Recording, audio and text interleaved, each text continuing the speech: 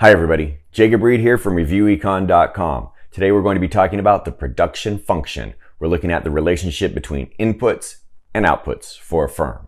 If after watching this video you still need a little more help, head over to ReviewEcon.com and pick up the Total Review booklet. It has everything you need to know to ace your microeconomics or macroeconomics exam. Let's get into the content.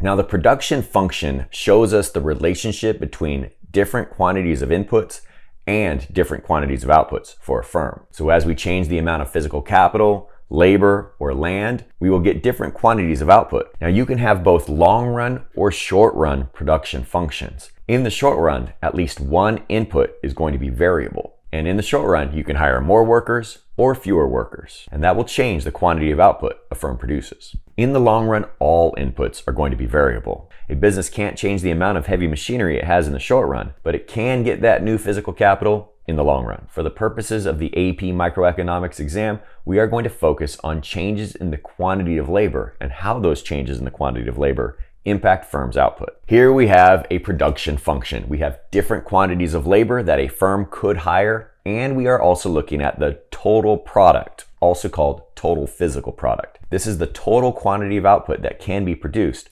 with the given number of workers hired. If this firm hires one worker, it is going to produce 10 units of output. Hiring a second worker will give us a total of 25 units of output.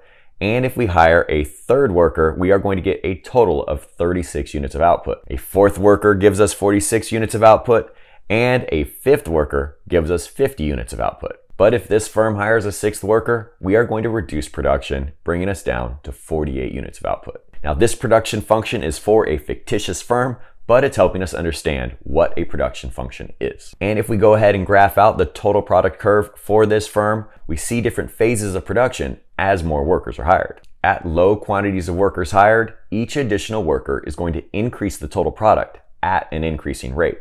We call that increasing marginal returns, or increasing returns for short. Then we reach a phase where increasing the amount of workers hired will still increase the total product, but it will increase at a decreasing rate. We call that diminishing marginal returns, or diminishing returns for short. Finally, as we hire more workers, total product will begin to fall, and we call that phase negative returns. Now, as you should already know in regards to microeconomics, totals are important and they show up on your tests, but marginals are more important. So we're going to go ahead and take a look at marginal product. Marginal product is the change in the total product divided by the change in the quantity of labor. Now, on this table, we have the change in the quantity of labor always being 1. We're just looking at the impact of hiring one more worker. And that is most often the case on the AP Microeconomics exam. So most of the time, you won't have to divide by the change in the quantity of labor, because the change in the quantity of labor will just be 1. And so the formula for the change in the total product is the new total product as a result of hiring this additional worker minus the old total product. Hiring that first worker, the total product goes from 0 units of output to 10 units of output. That's a marginal product of 10 units. Hiring the second worker increases our total product by 15 units of output. That's a marginal product of 15. The third worker has a marginal product of 11 units. The fourth worker has a marginal product of 10 units. That fifth worker, a marginal product of 4 units. And finally, the sixth worker has a -2 marginal product, because there the total product actually decreases by 2 units from hiring that sixth worker. And now that we have a column for marginal product on our production function, we can now more easily see the 3 phases predicted by the law of diminishing marginal returns. When our marginal product is increasing, that's where our total product was increasing at an increasing rate. And we call that increasing returns. Then the marginal product begins to decrease, but is still positive. That means total product is increasing at a decreasing rate. Finally, we get to the point where we have the total product decreasing, and there, marginal product is negative. And we call that negative returns. Now, on your exam, you could see questions where they ask, on which worker does diminishing returns set in? The answer here would be diminishing returns sets in on the third worker, because it's on that third worker that we first see a decrease in marginal product. You could also be asked, after which worker does diminishing returns set in?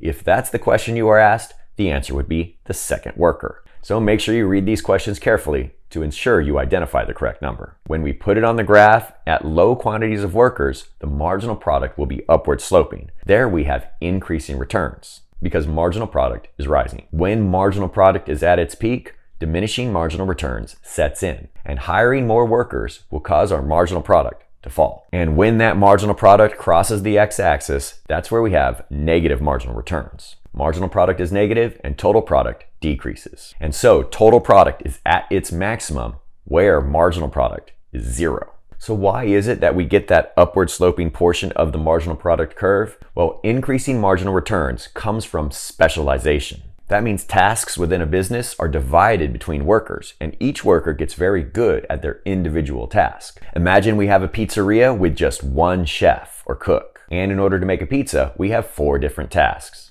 The dough must be made, the sauce must be cooked, the pizza must be assembled, and the pizza must be baked. If we have just one chef, that chef is going to have to bounce from station to station to make the pizza.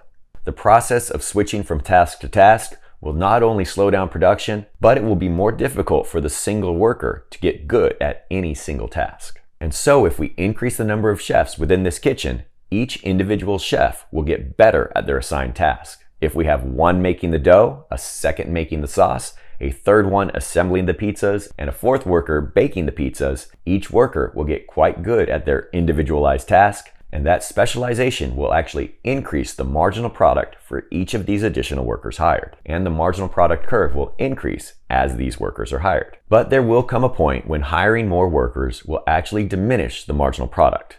There we have more workers being spread around a fixed amount of physical capital. There's only so many machines and so much space within the kitchen. So in this phase, hiring more cooks will actually increase the number of pizzas that are produced, but we will see an increase that is smaller than the previous workers. And then we reach the negative returns phase, where now we have so many workers that workers are getting in each other's way and actively slowing each other down. Here, hiring more workers actually reduces production. There's just too many cooks in the kitchen to keep production up.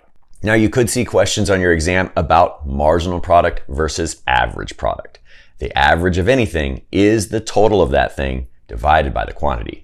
Here we're going to take the total product and divide it by the quantity of workers that are hired by the firm. We're going to add another column to our production function here to find our average product for each of these workers. We're going to take the total product and divide by the quantity of workers hired. So that first worker has a total product of 10 divided by one worker gives us an average product of 10. But if we hire 4 workers, we have a total product of 46. That's an average of 11.5 units of output per worker hired. And you'll notice that whenever the marginal product is greater than the average product will be rising. But when that marginal product is less than the average product will fall. And we will see that relationship when we graph it out as well. As long as that marginal product curve is above the average product curve, the average will be rising. And that's because the marginal is the value of the next piece. As long as the next piece is greater than the average increases. And when the marginal product curve falls below the average product curve, the average product will begin to fall. And that's again because the marginal is the value of the next piece.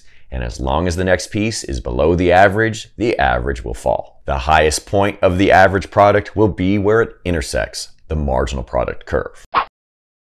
The final thing we're going to talk about is the marginal cost of labor. The marginal cost of labor is the wage that workers are paid divided by the marginal product of those workers. So the money that workers are each paid divided by the marginal product of those workers will give us the marginal cost of the units those workers produced. So if we put back up our production function and add a marginal cost of labor column, we can calculate our marginal cost of labor. And if the wage for these workers is $60, we can take that $60 and divide by the marginal product, and that will give us the marginal cost of the output for each of these workers. Now, we're not going to calculate the marginal cost of that 6th worker's output because a rational firm would not hire that worker since they have a negative marginal product. In order to graph the marginal cost curve, we're actually going to add back in our total product numbers there and graph those 2 columns on the price and quantity axes of our graph. So when we put it on the graph, the marginal cost of labor should look something like this. At low units of output, the marginal cost will begin to fall, and that is because of specialization. It's the same reason why we saw marginal product increase at low quantities of workers. Then at the minimum point of our marginal cost curve, we're going to see diminishing marginal returns set in.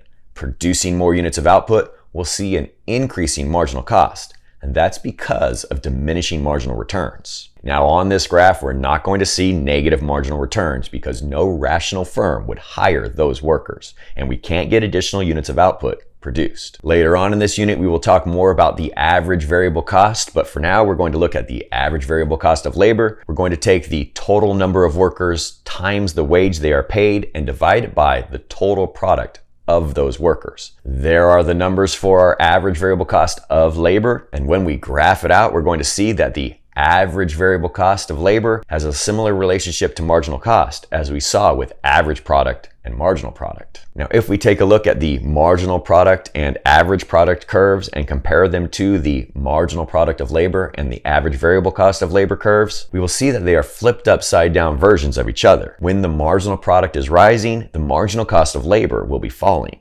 And when the marginal product of labor is falling, the marginal cost of labor will be rising. Likewise, if the average product is rising, the average variable cost of labor will be falling. And if the average product is falling, the average variable cost of labor will be rising. And there you have it. That is what you need to know about the production function. If after watching this video, you still need a little more help, head over to reviewecon.com and pick up the Total Review booklet. It has everything you need to know to ace your microeconomics or macroeconomics exam.